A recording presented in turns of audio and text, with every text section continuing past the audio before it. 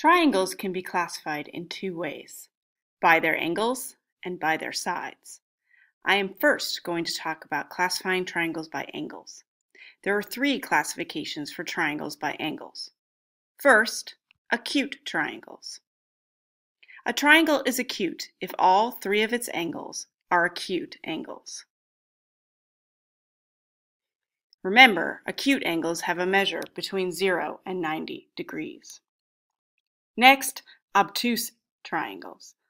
A triangle is obtuse if one of its three angles is an obtuse angle and the other two are acute. Remember, obtuse angles have a measure between 90 and 180 degrees. Finally, right triangles. A triangle is right if it has one right angle and the other two are acute. Remember, right angles have a measure of 90 degrees. There's a special type of acute triangle called an equiangular triangle.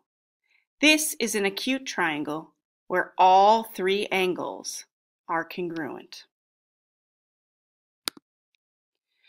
Now I'm going to talk about classifying triangles by their sides. There are two ways to classify triangles by sides. First, scalene triangles. A triangle is scalene when none of its three sides are congruent. Next, isosceles triangles. A triangle is isosceles when at least two of its sides are congruent. The words "at least" are very important when classifying isosceles triangles because isosceles triangles can have two or three congruent sides. That leads us to a special type of isosceles triangle called an equilateral triangle. This is an isosceles triangle where all three sides are congruent. I am now going to create a graphic organizer to help you understand how to classify triangles. I'm going to use a website called BubbleUs to create the graphic organizer.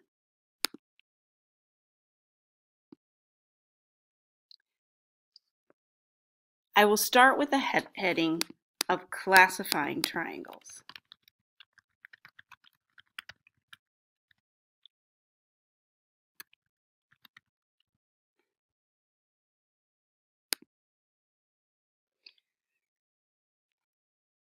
Then I'm going to branch out to the two ways to classify triangles, by angles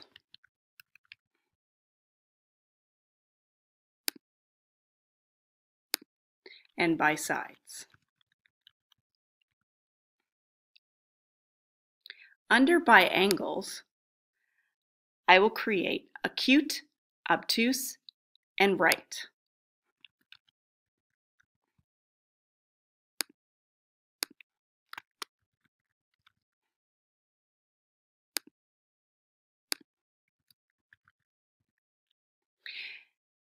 And under acute, the equiangular triangle.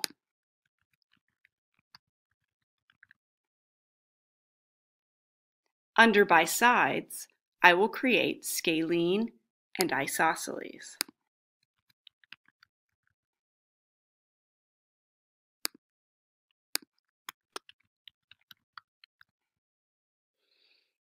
And under isosceles, the equilateral triangle.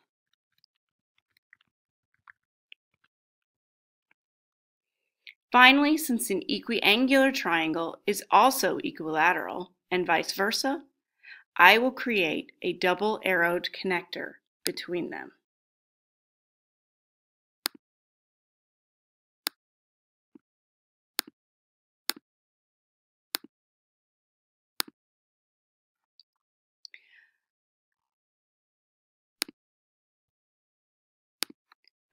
Hopefully, now you have a good understanding of how to classify different types of triangles, and you are ready to move on to your activity.